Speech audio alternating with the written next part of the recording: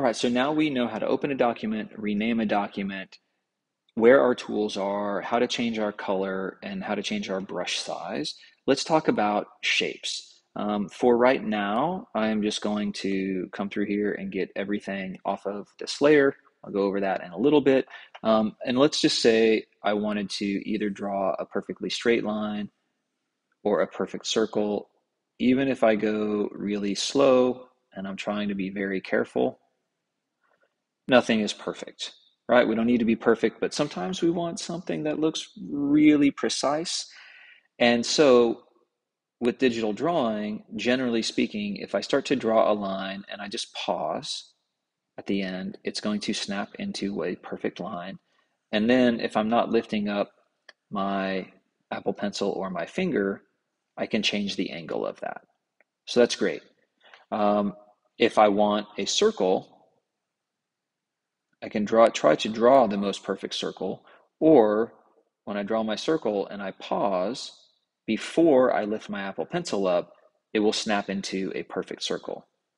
So if I do that again, right? And then if I don't lift my pencil up, I can change the size of it.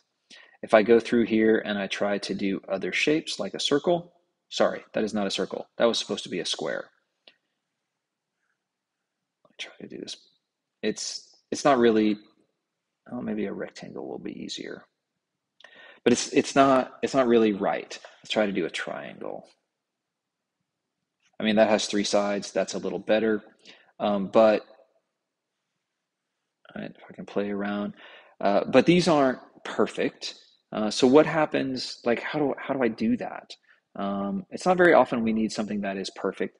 But in this instance, in the very bottom right-hand very bottom right-hand corner, there's a little ruler icon. And I can use this to draw perfectly straight lines.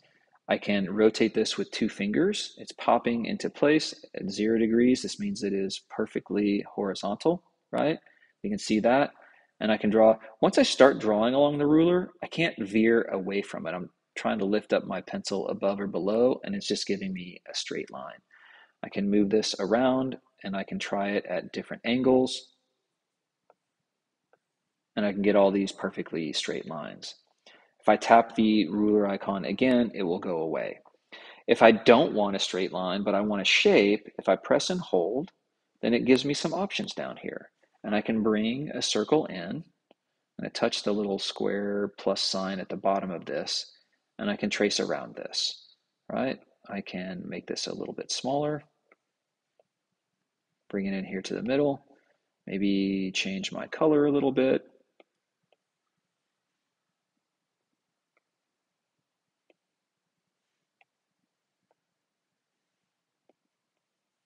Right, I can start to do that. Those aren't evenly spaced, but that is fine for now.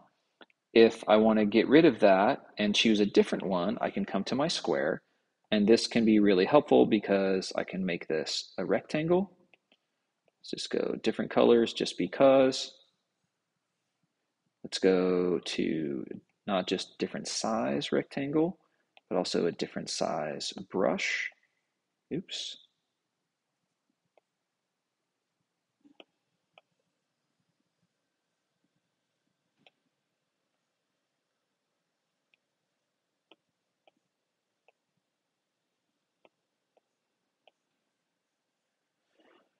I can get rid of that, and I've got three kind of concentric rectangles. If I come here to polygons, I can add and subtract numbers of sides. So let's come down here, make this a little bit bigger and a different color so it's a little bit easier to see. And maybe I want to put a circle in the middle of that. Right, so we can keep playing around. This is how we can get very specific shapes, very specific lines, and orientations of different things. And that's how to use like the shape tool and the ruler and things like that. So play around with that, and then we will move on from there.